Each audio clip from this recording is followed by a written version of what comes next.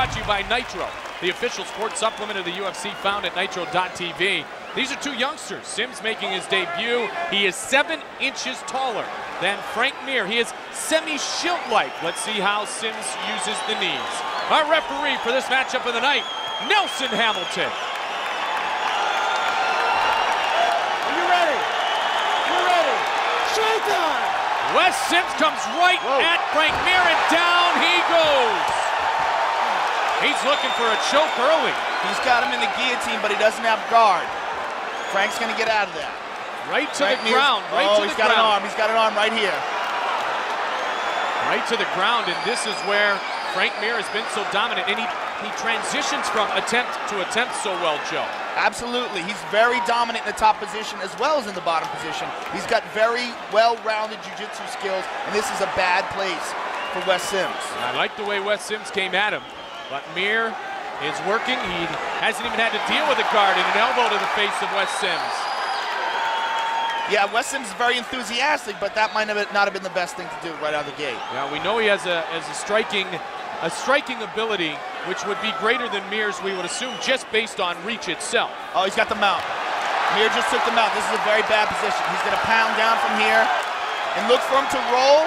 Look for Wes Sims to try to roll over, and as soon as he does, look for Mir to try to choke him. Full mount for Frank Mir early. He's dropping some punches here. He's made quick work of the couple of opponents that he has beat before. This is where the choke comes in.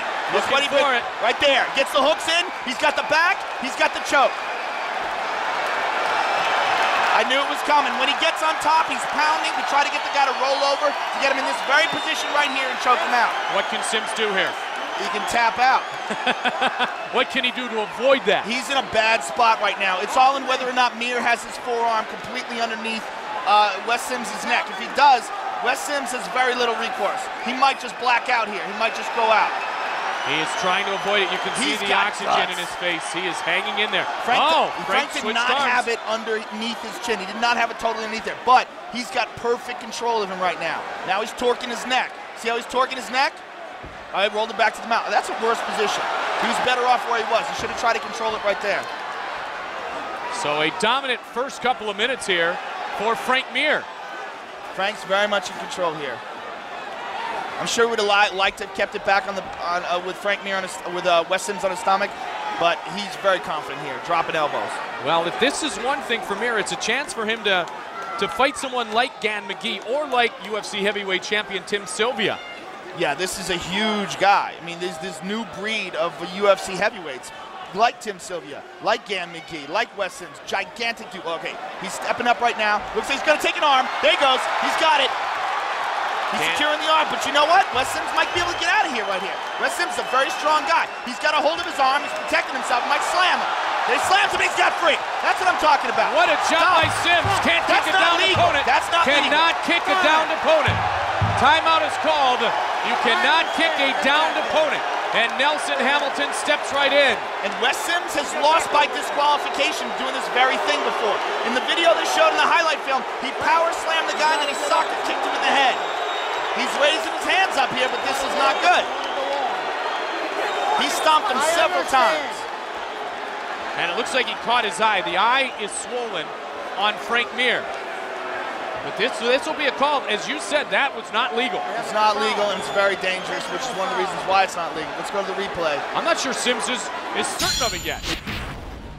See, he's holding on to this arm, but Wes Sims has a hold of his hand, and he's a freakishly strong dude, so I knew he was going to try to slam his way out of it. Here he goes.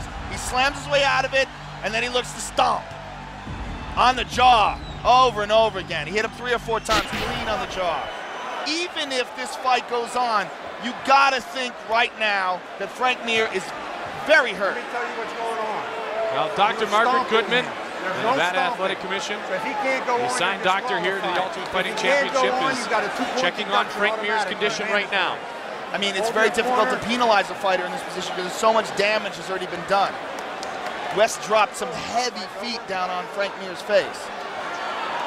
That's it, they're calling the fight. It's a disqualification. I already informed them. It's a disqualification.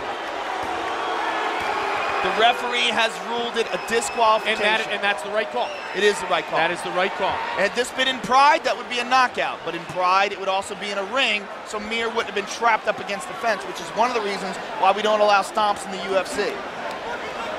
Let's look at the end of it again.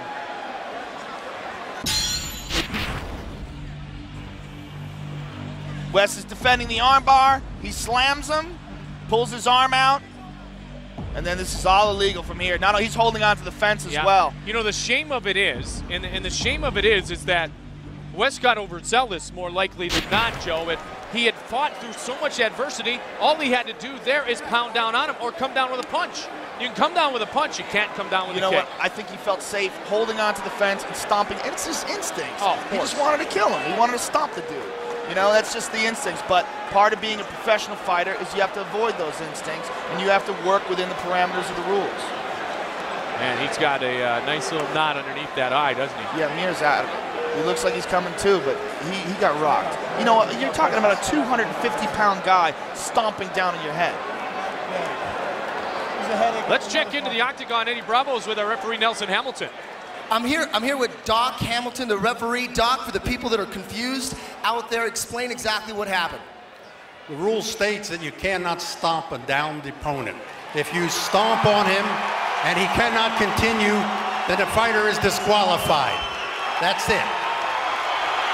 All right, there you heard it from the referee, Doc Hamilton. Back to you guys. Nice work, Eddie. And that is exactly it, and the rules are clearly stated. And it's not as if, Joe, it's not as if these fighters do not know the rules. There are rules meetings, there's a whole big guideline, and that is one of the ones that talked about the most.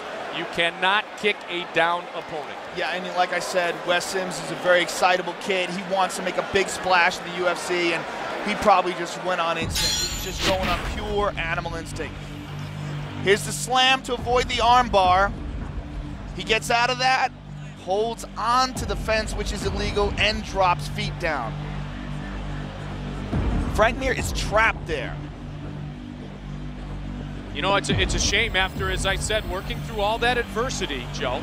And Sims did a great job not to have to tap against Frank Mir with the choke or the arm. And then the official word, the call against Wes Sims. Very unfortunate. He loses by disqualification. It was shaping up to be an exciting fight, and if Wes had gotten out of that armbar, who knows? Maybe Frank Mir would have worn himself out a little. Maybe Wes could have turned it on and turned the tables and started to take control of the fight. Now we'll never know unless they have a rematch. And even then, it's a different fight. Very unfortunate turn of events. Well, the main match tonight is for the interim light heavyweight title between Randy, the Natural Couture, and Chuck, the Iceman.